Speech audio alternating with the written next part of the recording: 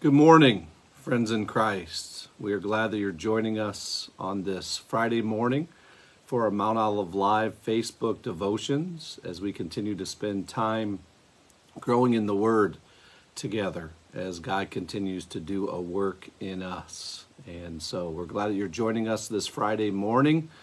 Welcome, and we are glad to be able to spend this time together in God's Word as we know that God continues to be on the move and continues to do His good and gracious will in our lives. And so this morning we're going to ask you to take out your Bibles and turn to Jeremiah chapter 18. And so we are in the prophet Jeremiah chapter 18. In the Old Testament, we see God's history with His people, His chosen people Israel, and that through Israel is going to come the Messiah, the Savior of the world. In the Old Testament, we see pictures throughout history. God paints pictures for us and visual pictures for us to learn and to understand, and also at times to get our attention.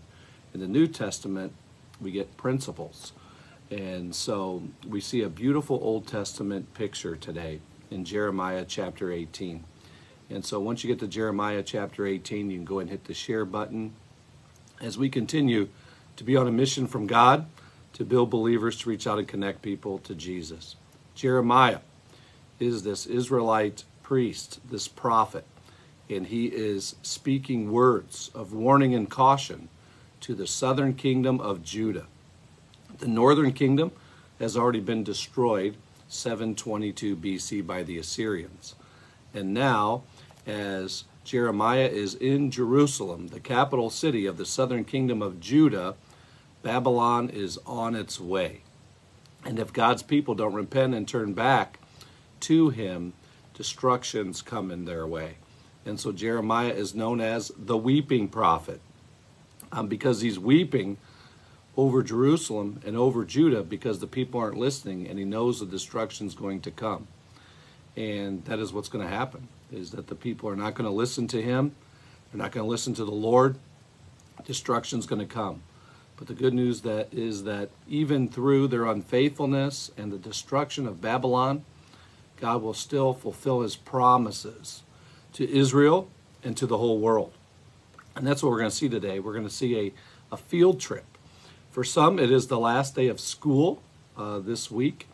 And so today we look at a field trip in Jeremiah chapter 18, beginning at verse 1. The word that came to Jeremiah from the Lord, arise and go down to the potter's house, and there I will let you hear my words.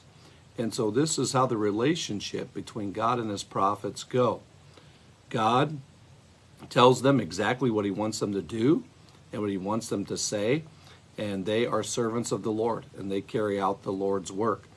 And so when they are speaking the words of God, they are God's mouthpiece. And when they are doing the certain actions that He's calling them to do, they are doing exactly what God is instructing them to do. The instructions here are clear. He tells Jeremiah, arise, get up, go down to the potter's house, and there I'm going to speak to you, and you will hear my words. And so, Jeremiah, get up and go. Go to the potter's house. Verse 3. So I went down to the potter's house, and there he was working at his wheel. And so Jeremiah walks into the potter's house, and there the potter is working on his wheel. I don't know if you ever had a pottery class in school. I remember having pottery class in high school. And I remember the first time I was on the wheel and took out that piece of clay and some moisture and was working it with my hands. And I just remember that some were truly gifted to do it. And they made some beautiful pots out of that clay. There were some that they were like, okay. And then there was my pot. It didn't look very good at all. And so as Jeremiah walks in, this is what the potter does. And so he is gifted to be able to do it. It's his vocation. He knows what he does. And as Jeremiah walks into the potter's house, there he is, working with this clay on the wheel. And so this is the image and the picture and the experience that God is providing for Jeremiah and also for us today to be able to learn and to grow. And so there he was working at his wheel, and the vessel he was making of clay was spoiled in the potter's hand. And so the clay he's working with, it's spoiled. It's nasty. On Tuesday, Pastor Jordan was talking about things that were disgusting. Well, here's what's disgusting is that the clay is spoiled. And so it has a smell to it. It looks awful. And it's in the potter's hand. And it doesn't look anything like beautiful art. It actually looks like something that should probably be disposed of and thrown away. And that's what Jeremiah sees.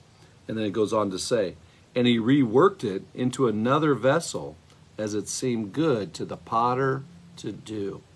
And so what's the image in the picture here? God is saying, even though Israel is broken, even though they're spoiled, even though my people are unfaithful to me, and they've wandered away from me, and that they're at the lowest of lows, I'm not going to give up on them. I can still take this broken nation, these broken people who are far from me, and even though they're spoiled, and they should probably be disposed of, that's not how I'm going to do it.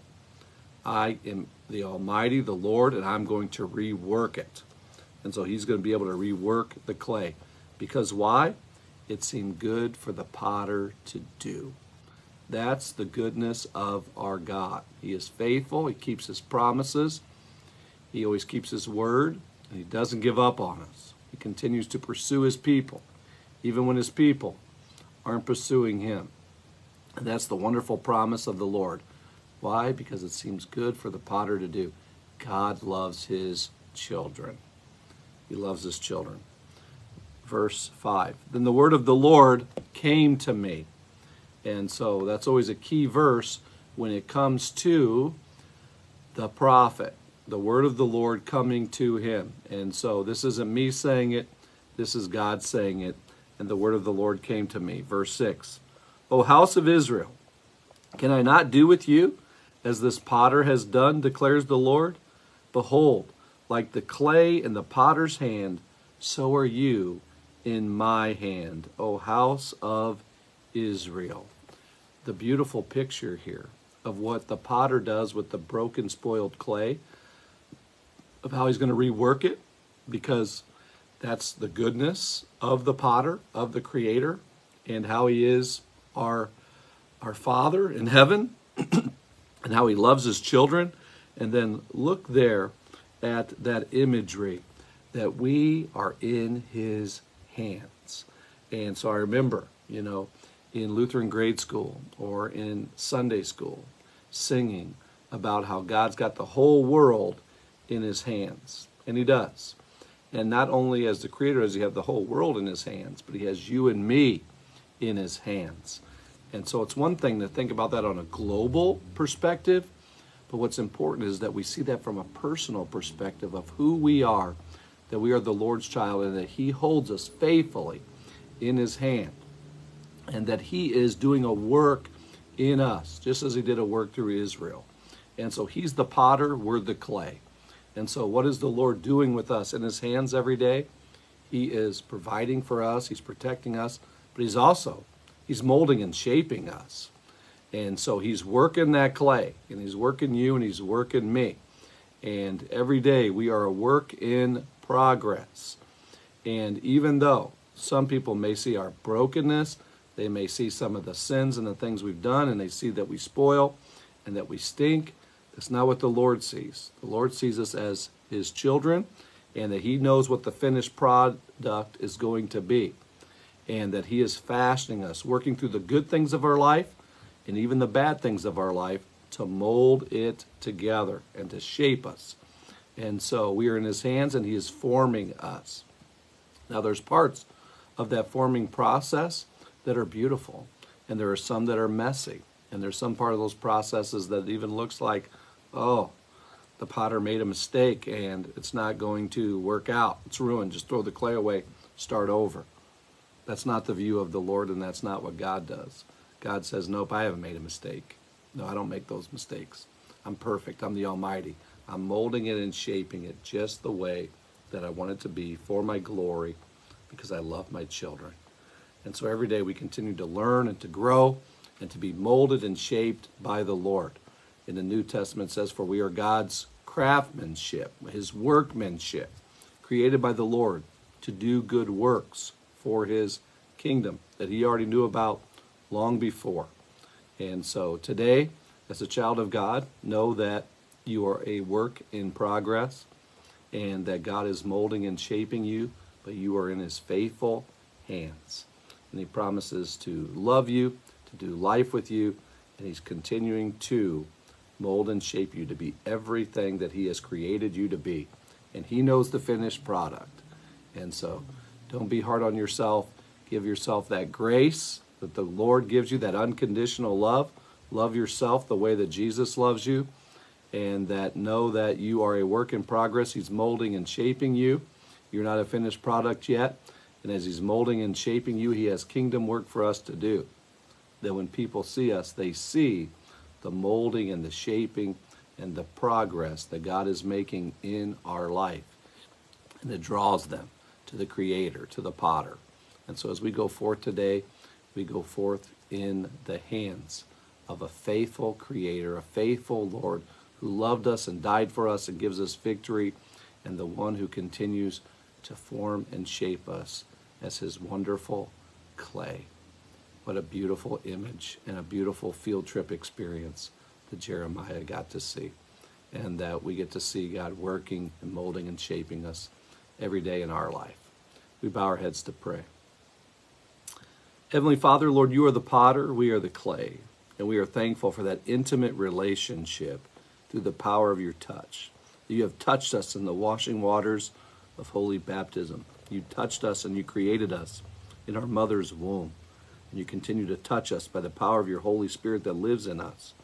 And every week in and week out, Lord, we're able to come to your table to receive your body and blood, and you touch us in a personal way to give us that assurance that our sins are forgiven and that we are saved for your purpose to be about your kingdom work.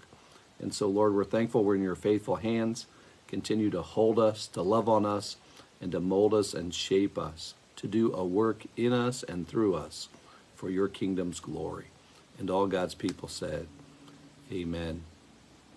Friends in Christ, have a blessed Friday, and we look forward to seeing you on Sunday with worship services at 8, 9, and 10:30. If you're out of town, the 9 o'clock service is on our Mount Olive Facebook page and our YouTube channel. As we kick off a new sermon series for the summer this weekend, Ask Anything, as we're going to look at the difficult questions that Christians and non-Christians have when it comes to the Bible, when it comes to faith, when it comes to life. And you will have the opportunity to be able to ask questions too, and we will tackle those questions week in and week out through the summer. God's blessings, and we'll see you on Sunday.